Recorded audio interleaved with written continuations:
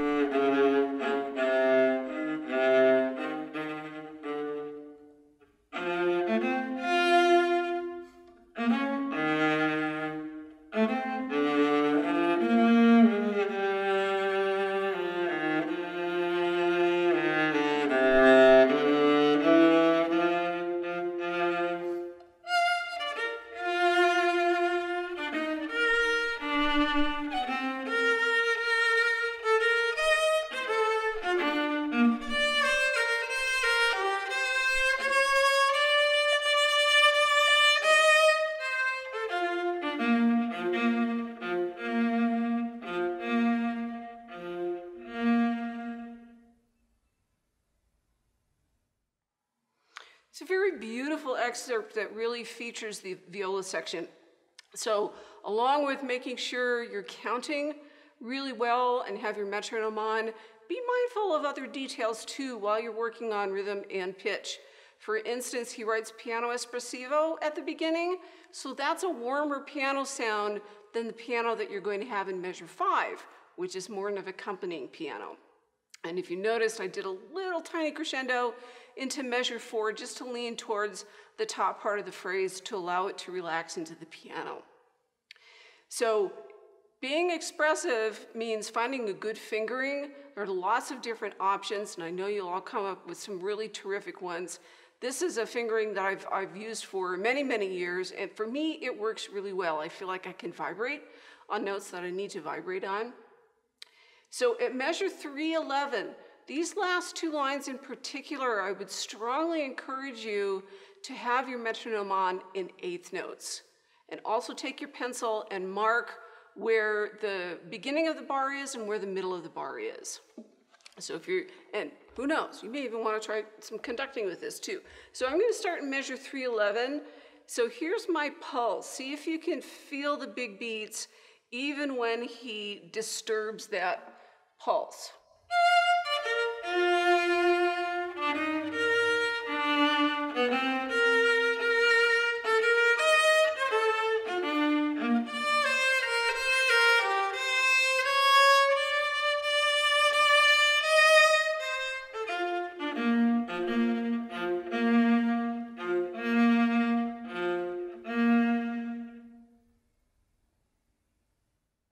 Hopefully on the second hearing, it'll be a little bit clearer for you.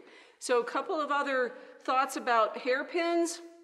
The one on the 3rd line, that's the biggest one. He doesn't tell you how big to get with that hairpin, but the range of the orchestra is really huge at this point. So I think it could be a good, nice, warm Brahms mezzo forte kind of sound.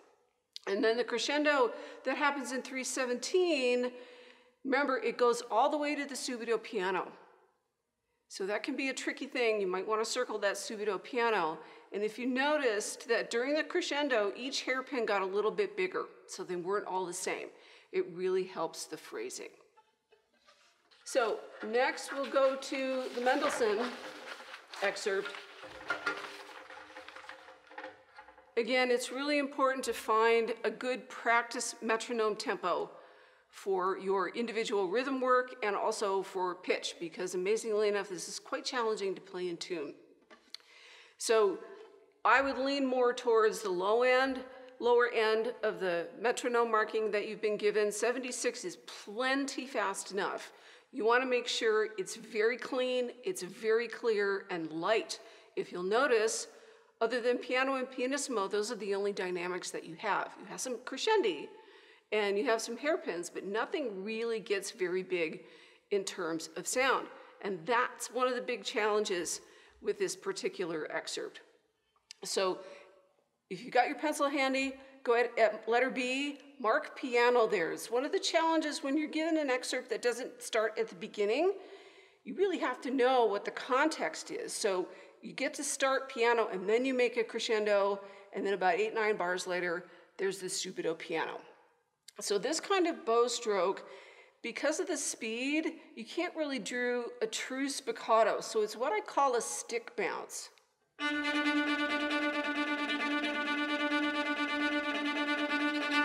It sounds like the hair's coming off the string, but really the hair's staying on the string and the stick is doing the bouncing.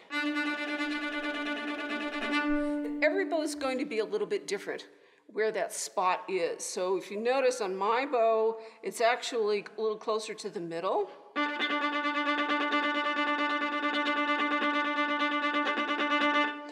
And remember, stay very relaxed. Just because you're playing fast doesn't mean your bow arm tightens up or your bow hand. So here's the Mendelssohn.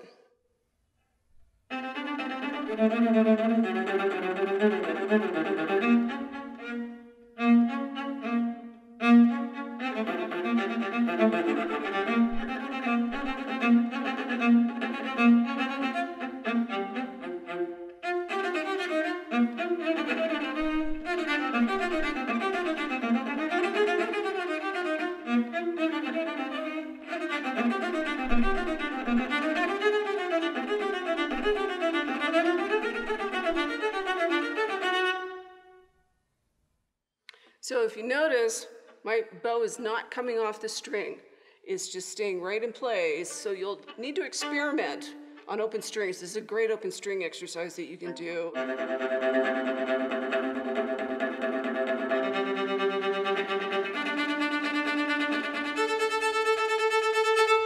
So find that sweet spot, because once you've got that, your bow doesn't need to travel very far. So a couple of details. And the sforzandi, they're not Beethoven sforzandi. These are very soft, they're little stings. Sometimes you can do it with the length of bow. So it doesn't have to be a really sharp attack like you would in Beethoven. And then between C and D, it's really important that you pay attention to the hairpins. We get very good at going up, but sometimes we're not so aware about coming back down to the original dynamic. So yes, it has to be soft, but you want to make sure that you still have real clarity from your bow. Here's the start of the excerpt once more.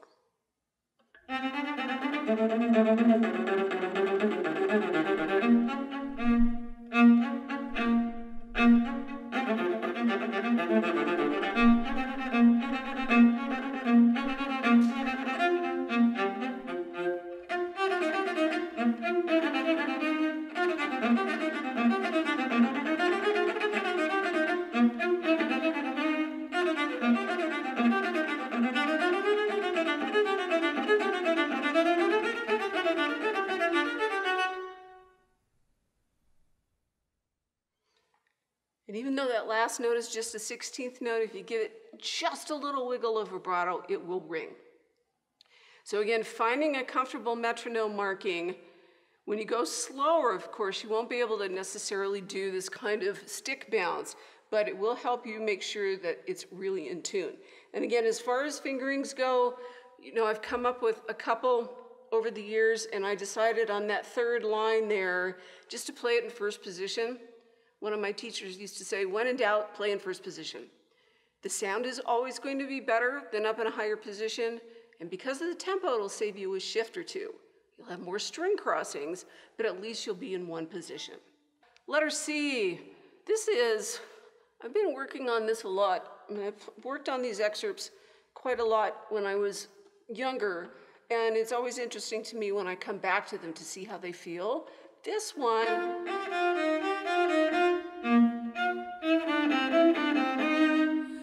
it's very challenging to play this in tune because of the key. Those quarter note E flats with the accent, give it a little sting, but not a lot of bow.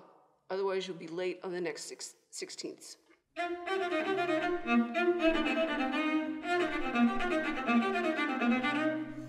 That will help a lot. So give it a little sting. Vibrato can help with that, gesture as well. And just make sure you're giving shape. You're always showing shape to the phrase. So it's about being rhythmic for both of these excerpts, about being really in tune and as clean as you can be. So often for orchestra excerpts, like for All State Orchestra, there'll be a fast excerpt and a melodic excerpt, just so the committee that's going to be hearing your recordings has a sense of what you can do in both of those situations.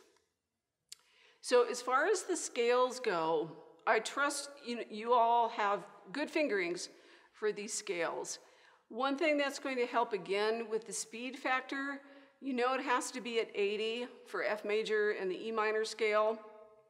I would back that up 2 to 4 clicks on your metronome just to make sure it's consistently in tune. And then when you want to work on the slurs, so certainly you can play without slurs.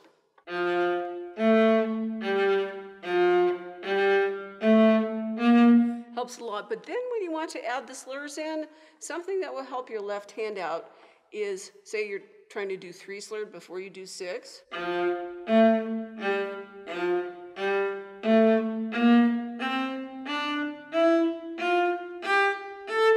That really helps your fingers know where they're going before you play, and it also helps your bow to know how much you need for each note. So for 6,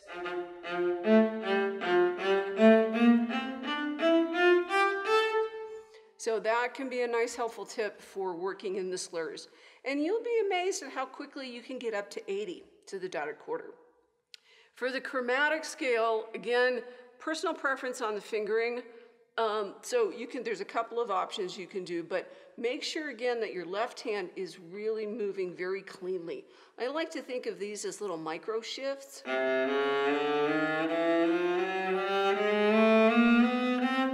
In fact, if I've only got 2 minutes to warm up, I'll play 2-octave chromatic scales. So I have this sense of doing little tiny micro shifts, so it sounds very clean and not mushy. For me, that's my 3rd finger. So I wish you all the best on making your tape, and I look forward to seeing a lot of you next February. Thank you very much. Thanks so much for watching this Colorado All-State Prep video. If you have any questions or concerns, please visit music.colostate.edu for more information, including the opportunity to schedule an individual visit with the School of Music, Theater, and Dance. Good luck on your audition.